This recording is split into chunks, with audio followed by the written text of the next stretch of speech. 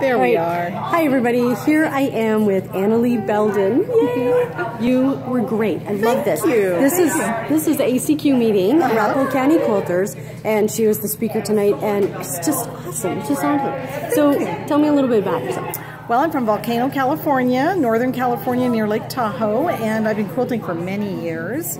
And I had an opportunity to work with the Dresden, and I decided that I wanted a different way to piece it. So I came up with a different piecing technique. I call it stitch and flip, and I wrote a book called Thoroughly Modern Dresden. Yes, I bought the book.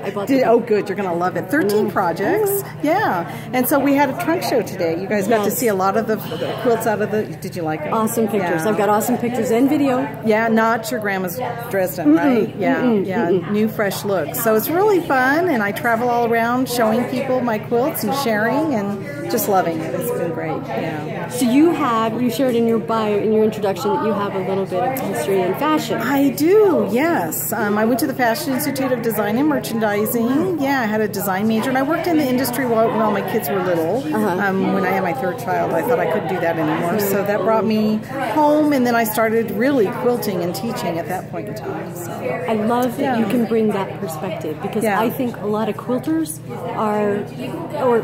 they don't have any frame of reference for garment construction. But if you can take the things that you learn in there, like, we're just talking about easing a border in, so it's not ruffly. Exactly. You know how to do that. And working with bias and yes.